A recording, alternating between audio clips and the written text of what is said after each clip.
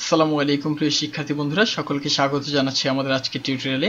আপনাদের সাথে আছি আমি আবুল কালাম নয়ন এবং আজকে আমাদের লেকচার টপিকস হচ্ছে মাইক্রোসফট অফিস ওয়ার্ডের ইনসার্ট রিবনের অ্যাড-ইনস এবং মিডিয়া সম্পর্কিত। আজকের টপিকসটি খুবই সহজ একটি টপিকস। তো প্রথমে আমরা ফাইলে ক্লিক করে নতুন একটি ব্ল্যাঙ্ক ডকুমেন্ট নিয়ে নিচ্ছি। তো প্রথমে যদি আমরা ইনসার্টে ক্লিক করি, ইনসার্টে ক্লিক করার পরে এখানে অ্যাড-ইনসে প্রথমে রয়েছে এখানে গেট অ্যাড-ইনস। গেট অ্যাড-ইনস বলতে মূলত বোঝানো হচ্ছে এমন কোনো ফিচারকে যে ফিচারগুলো মাইক্রোসফট অফিস 2019 ভার্সনে আছে বা এই ভার্সনটিতে আছে এবং আপনি এটির সাথে এক্সট্রা ফিচারটি অ্যাড করতে যাচ্ছেন। সেই জন্য আপনি এখান থেকে গেট অ্যাড-ইনসে ক্লিক করার মাধ্যমে এখান থেকে আপনি খুঁজে নিতে পারেন। লাইক এখান থেকে আমরা ইমোজি কিবোর্ডে যদি ক্লিক করে এটিকে অ্যাড করে নিই, তবে এটি কন্টিনিউ হয়ে যাবে। তবে এটির পূর্বশর্ত হচ্ছে আপনার কম্পিউটারে অবশ্যই নেট কানেকশন থাকতে হবে। এখানে আমাদের ইমোজিটা চলে এসেছে, ইমোজি কিবোর্ড। এখান থেকে আপনি ইমোজি ব্যবহার করতে পারেন। লাইক এখানে আমাদের অনেকগুলো ইমোজির অপশন চলে আসবে একটু কিছুক্ষণের মধ্যেই। তো এখানে আমরা যদি একটু দেখি এরকম একটি ইমোজি দেখা যাচ্ছে। এখন এর মধ্যে থেকে অনেকগুলো ইমোজি এখানে শো করবে। যে ইমোজিটা আমরা ব্যবহার করতে চাচ্ছি, লাইক এখান থেকে যদি আমরা মানে একটি স্মাইলি ইমোজি ব্যবহার করি, গ্রিটিং ফেস, ওকে, তারপরে এখানে স্মাইলি ইমোজি, তো স্মাইলি ইমোজি সেটা চলে আসবে। এখান থেকে আমাদের বিভিন্ন ধরনের সাইজ রয়েছে, সাইজ ব্যবহার করে আমরা ইচ্ছা করলে এটিকে ব্যবহার করতে পারি। তো এটিকে একটা পিকচারের মতো আমরা ব্যবহার করতে পারি। ঠিক একটি পিকচারকে যেইভাবে আমরা কাজ করি ঠিক একইভাবে আমরা এটির সাথে ব্যবহার করে নিতে পারি। তো তারপরে যদি এটিকে ক্লোজ করে দিই, ক্লোজ করে দেওয়া যেতে পারে, সিলেক্ট করে ডিলিট। এরপরে যদি আমরা দেখি এখানে রয়েছে উইকিপিডিয়া। তো উইকিপিডিয়ায় ক্লিক করব। উইকিপিডিয়ায় ক্লিক করার পরে এটিও আমাদের কম্পিউটার নেট কানেকশন থাকলেই কেবল আসবে।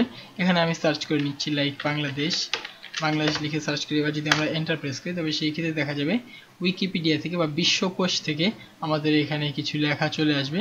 এখন এই সাজেশন থেকে আপনি দেখে বুঝে নিতে পারেন যে এটি কী রিলেটেড ব্লগ বা কী রিলেটেড লেখা।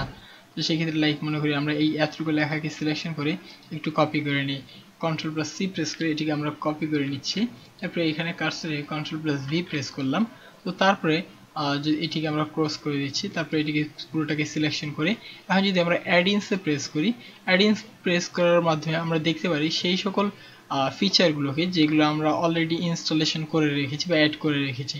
তো এখান থেকে যদি আমরা এখান থেকে read my document eighty on করি এবং এটি অ্যাডে ক্লিক করে দিই, তো এটি চলে এসছে এখানে। কারণ আমি চাচ্ছি আমাদের এই এতটুকু লেখা সে পাঠ করে দিক। তো এখান থেকে আমরা যদি একটু স্লো না এটি মিডিয়ামে শুনি, সেক্ষেত্রে প্লেতে প্রেস করলে, তো এখান থেকে এটি প্লেতে প্রেস করার পরে রিড আর সিলেক্টেড টেক্সটে ক্লিক করে ওকে। তো এখানে আমাদের যে কথাটা ছিল সে এখানে আমাদের প্লে করে দিয়েছে। তো এটি ছিল হচ্ছে মূলত আমাদের এটির কাজ। তারপরে এখান থেকে ক্রস প্রেস করে এটি সিলেক্ট করে ডিলিট করে দিচ্ছি। তো এরপর রয়েছে অনলাইন ভিডিও। অনলাইন ভিডিওতে ক্লিক করে আপনার যদি কোনো অনলাইনে ভিডিও থেকে থাকে বা ইউটিউবে বা যে কোনো জায়গায় অনলাইনে যদি কোনো ভিডিও থাকে, তবে সেই ক্ষেত্রে এখানে এসে ভিডিও লিঙ্কটি পেস্ট করে দিবেন। আমাদের একটি ভিডিও লিঙ্ক অলরেডি ছিল, সেই জন্য আমি এখানে ভিডিও লিঙ্ক এনে পেস্ট করে দিলাম।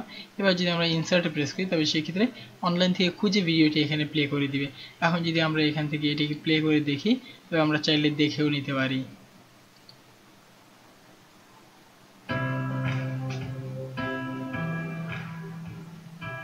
তো এইভাবে করে সাধারণত আমরা অনলাইনের ভিডিও ব্যবহার করে নিতে পারি বা দেখে নিতে পারি, ইনসার্ট করে নিতে পারি আমাদের ডকুমেন্টের সাথে।